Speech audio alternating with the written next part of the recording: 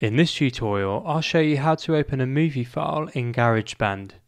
The first thing that you'll need to do is to either create a software or audio track. Once a track's created, head over to File, Movie, Open Movie. Once you've located the movie in the Finder window, select it and then click Open. The movie will now open in the Garageband session and can be resized by dragging the bottom corner inwards, can be closed by selecting the cross icon in the top left, and can be reopened by selecting the movie icon here.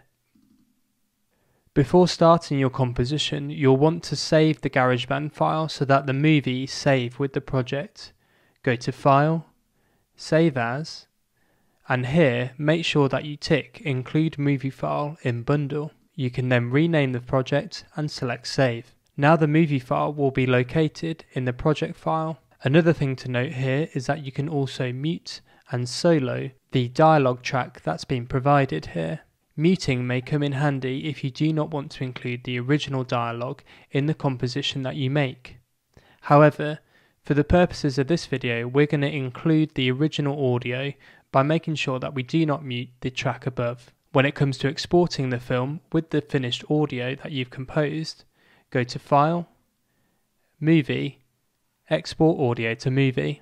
To ensure that the movie file is the best quality, make sure that you select Full Quality in the preset menu here.